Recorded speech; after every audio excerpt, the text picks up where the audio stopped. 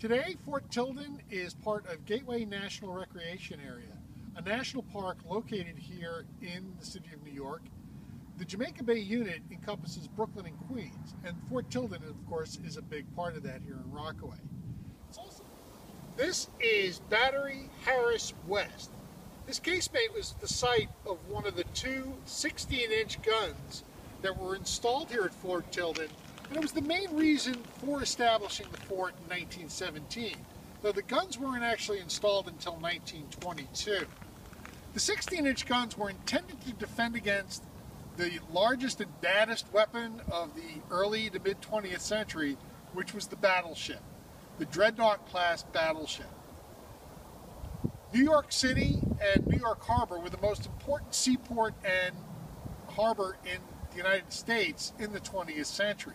So naturally, you wanted to protect the entrance to that harbor from any naval attack. So Fort Tilden was established during World War I, and it matched the guns over on the New Jersey side of the entrance to the harbor over at Fort Hancock in Sandy Hook, New Jersey. There were two guns located here and three 16-inch guns located over in Sandy Hook. The fire control for all five guns was actually located in Fort Wadsworth in Staten Island.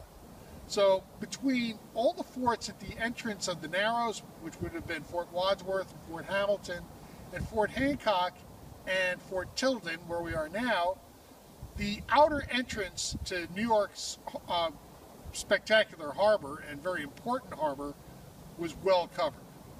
And we're standing on what was Shore Road, which ran along the dune line at Fort Tilden here in Rockaway, Queens, New York.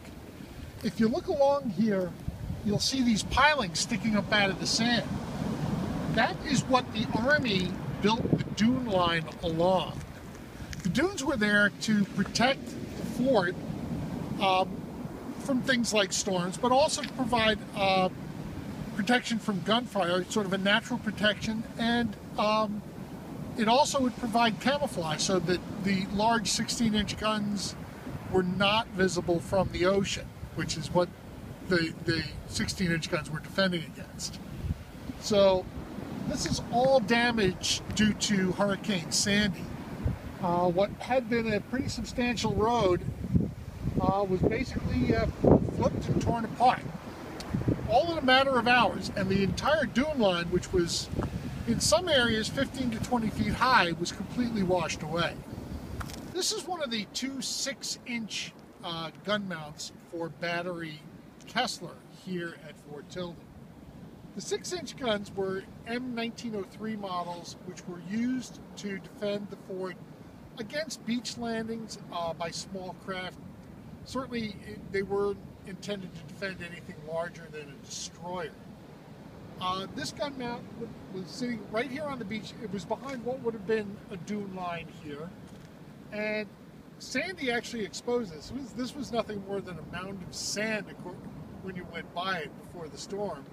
But the storm exposed the gun mount and the road leading into the tunnel magazine. And that's where the ammunition, the shells, and the gunpowder would have been stored for the guns that would have been positioned here on the beach.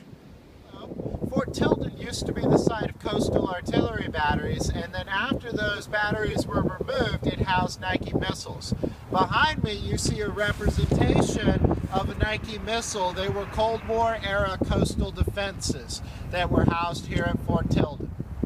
So there's a lot going on here at Fort Tilden beyond the beach, and we invite you all to come on down and see it. Come visit your national park.